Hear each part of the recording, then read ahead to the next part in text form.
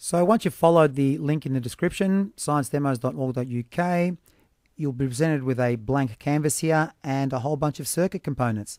So if you click on one of them, say battery, I usually like to start with a battery. I click it and there's my battery.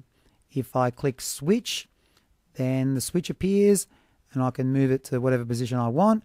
And the lamp, click on the lamp and there it is there. Now to connect it all together, I use wires. So I drag it out to there, click and hold, let go, click and hold, let go, click and hold, let go, click and hold, let go. And then if I press toggle, the light turns on, the light turns off, the light turns on, the light turns off. You must make sure that you're in play mode to get that.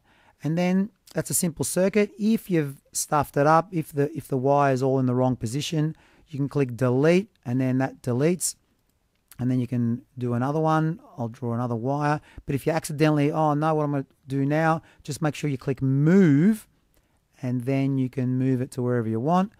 And then you can toggle again. Once you've done that, I use snipping tool, but there are other things you can use, other pieces of software you can use. Click new,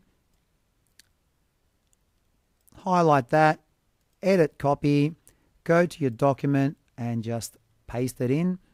And that way I can see what you're up to and see if you've done everything correctly.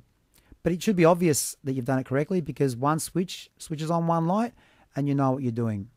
Of course, you can just paste the picture into a blank document as well and just type in circuit A or whatever.